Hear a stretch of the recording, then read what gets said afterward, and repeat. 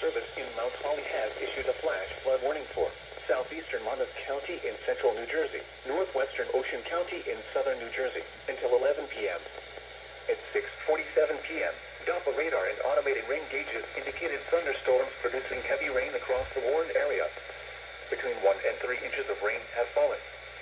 The expected rainfall rate is 1.5 inches in 1 hour. Additional rainfall amounts of 0.5 to 1.5 inches are possible in the warned area.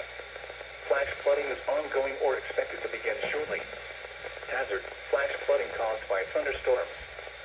Source: radar and automated gauges. Impact: flooding of small creeks and streams, urban areas, highways, streets, and underpasses, as well as other drainage and low-lying areas. Some locations that may experience flash flooding include Toms River, Lakewood, Jackson, Lakehurst, Cedar Glen West, Vista Center, Ramtown, and Allenwood. This includes the following highways: Interstate 195 in New Jersey between mile markers 30 and 33. Garden State Parkway between mile markers 92 and 96. Turn around. Don't drown when encountering flooded roads. Most flood deaths occur in vehicles.